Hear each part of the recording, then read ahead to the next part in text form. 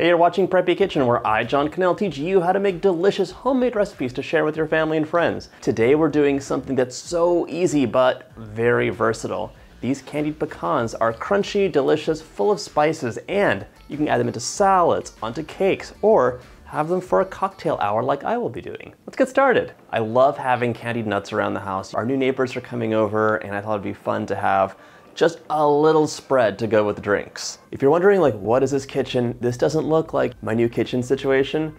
The renovations are dragging on a bit, so we moved into a rental house until the new one is done. All right, first off, we're gonna add in 1 cup of lightly packed brown sugar into a pot, a generous ½ teaspoon of cinnamon. You can add some kick with cayenne pepper if you want to. ½ teaspoon of salt, and I'm adding in like a big pinch or a 1/4 teaspoon of allspice. 3 tablespoons of water. I'm just gonna drizzle this in here. Give it a very light mix just to get it started. Okay, now it's ready to go onto the heat. And if you want, you can click up here for my roasted root vegetable salad with candied pecans. Amazing, and it's a beautiful play of savory and sweet. This goes onto heat, and I'm bringing a generous cup of pecan halves because we'll be dumping those in pretty soon. Let's go. Okay, my mixture comes to a boil, and you want to wait for it to be like boiling. The bubbles are all over, not just on the edge. Try not to play with it too much, just let it do its thing. All right, now it's time to dump those pecans in carefully. Just give them a little stir to make sure everything's all coated. Okay, and once you're sure everything's been coated, just cover it up and give it a minute.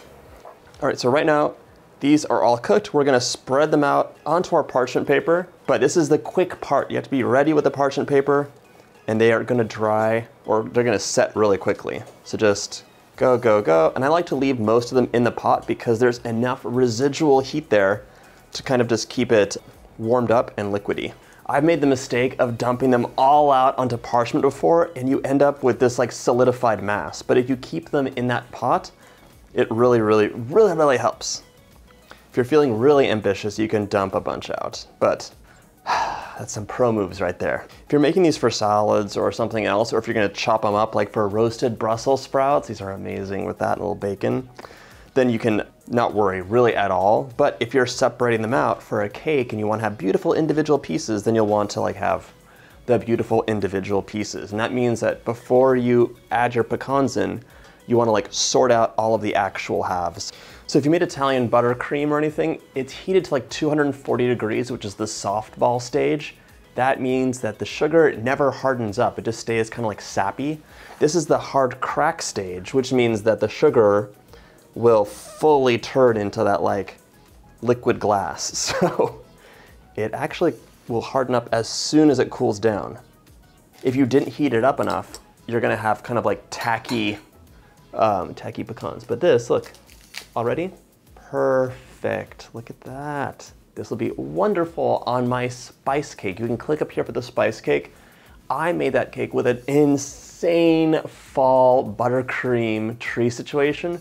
But you just put beautiful pecan pieces all over it and it would be amazing too. Or chop the pecans up and make a pecan skirt on the bottom, just like you would for like a confetti cake or something.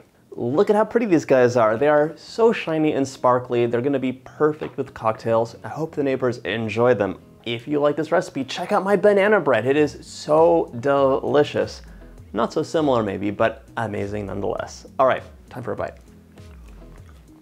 Oh my gosh, crunchy, just right amount of spice, love the salt, sweet. What is not to like about these? If you like this video, hit that like button and subscribe, and I'll see you in the next video.